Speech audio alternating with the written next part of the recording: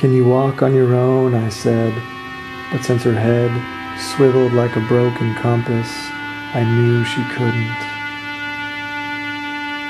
She seemed to be getting heavier with every step.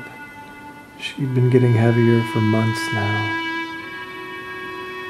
I remembered that old cliche, if you love something, set it free.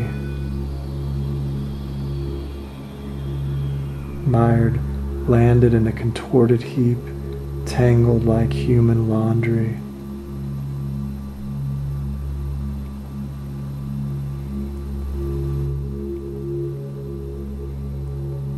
I rushed down and crouched next to her mangled face.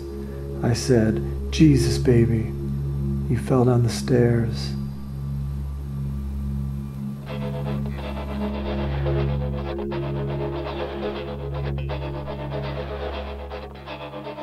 Seasick, digress, molested success, obvious fear.